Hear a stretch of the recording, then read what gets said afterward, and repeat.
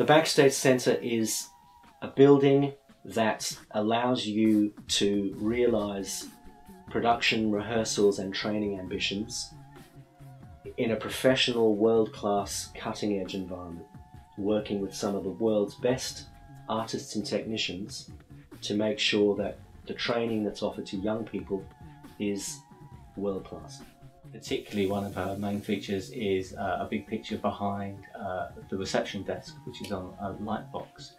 And that's because what we didn't want in terms is people to come in and it look like a hotel, kind of welcome. It actually should say what this building is about. The story of the Backstage Centre, how did it come about?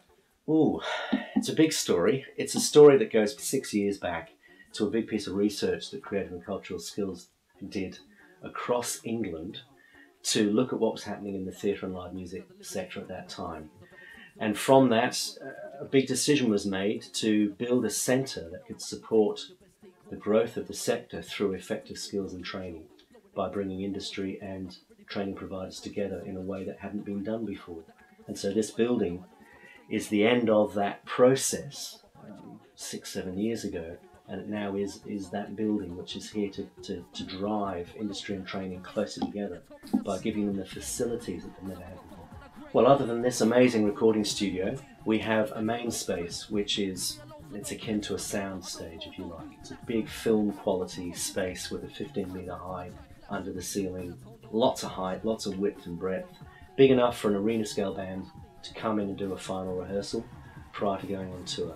It's also big enough for a West End musical to come in to do a full rehearsal prior to moving into the West End. We've got a fantastic dance studio with a sprung floor and ballet mirrors, and then we've got a number of other training rooms around the main space that can be used for lighting, sound, audio-visual training as a precursor to moving into the main space.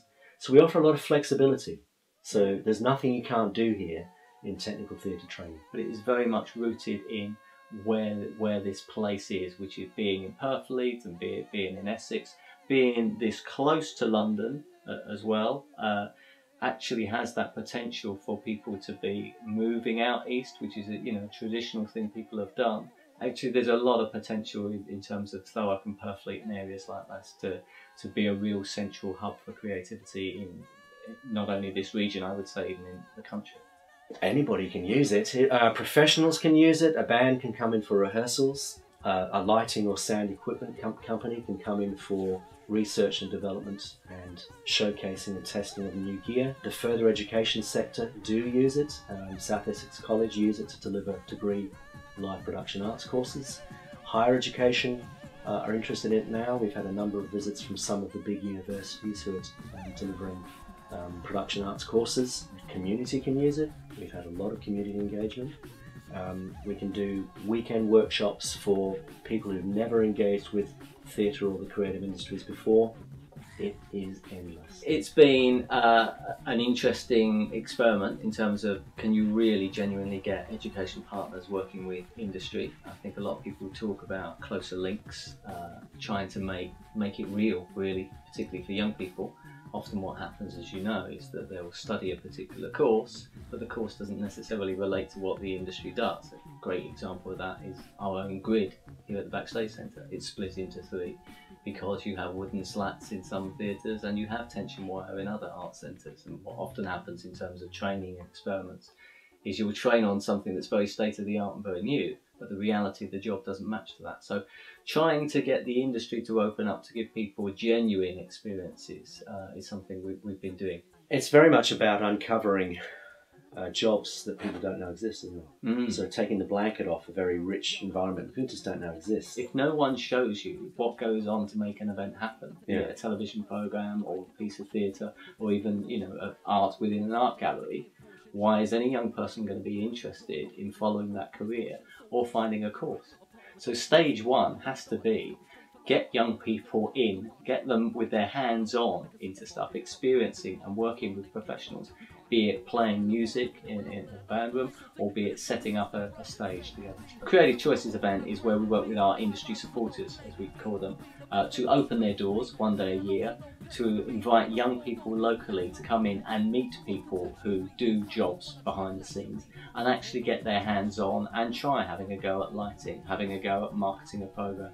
a whole range of particular things. So they've been things that have been really successful. Yeah, because it was also an annual conference, wasn't it, for creating cultural skills? Indeed. I remember seeing that set up, happening there with, and was it Jules Holland who launched the building and opened the building? That's right, Jules Holland launched the building. South Essex College were very engaged in the technical fit up for the conference.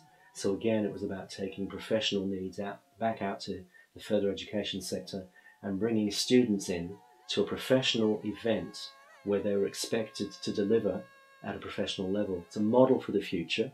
In 5 years, I see it delivering a broad cross-section of activities, from training for both further education, higher education as well, recent graduates.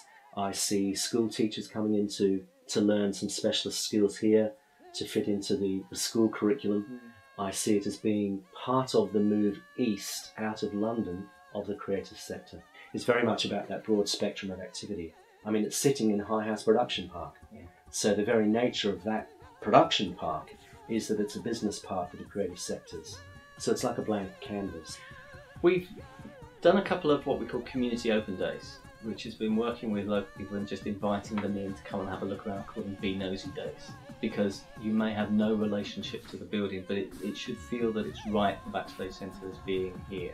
What you've got here is quite unique. You've got a mashup of an industrial park, you've got the Royal Opera House Production Workshop, you've got the Backstage Centre, you've got Acme Studios, artist studios coming on board, and you've got a children's playground, and you've got an open park and orchard, and you've got some community gardens.